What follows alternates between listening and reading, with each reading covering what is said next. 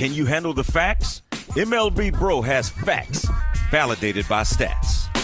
New York Yankees legend Derek Jeter is a Michigan man, despite never playing for U of M. As a baseball star at Kalamazoo Central High, Jeter has signed a national letter of intent to play for the Michigan Wolverines baseball team.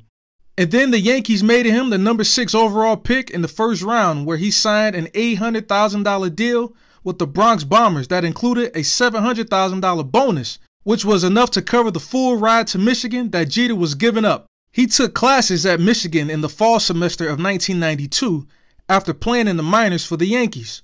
However, when the Yankees asked Jeter to play in the instructional league in 1993, he withdrew from his classes and never returned to college. While playing in the majors, the captain was the first Jordan Brand endorsed baseball athlete signed in 1999, in which he still has his line. So when the brand teamed up with the Wolverines in 2016, Jeter found his way back to his beloved school, which resulted in this sweet gear. And as they say, the rest is history.